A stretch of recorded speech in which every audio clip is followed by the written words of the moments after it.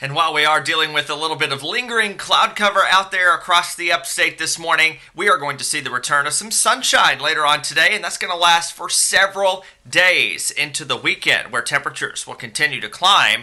We will have a chance of a shower or two, though, by this weekend on Sunday. We are looking at also some dropping pollen levels so far. That wet weather as of the last couple of days helping us out there, but with the warm and at times breezy weather, that's perfect for climbing pollen levels. So allergy sufferers, while you're dealing with some improvement for now, things are probably going to go downhill again later this week.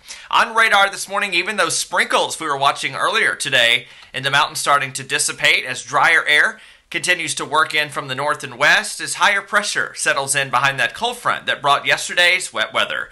Will become warmer today, 57 degrees, your current temperature here in Greenville.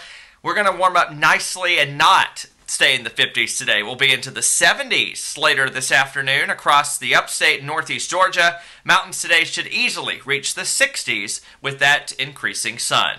Looking at your forecast again, becoming sunny today with temperatures into the 70s as we rate your day. Carolina Sky Meter, it's an 8 out of 10. Certainly a much better picture than what we were saying yesterday, where we had just a 3 out of 10.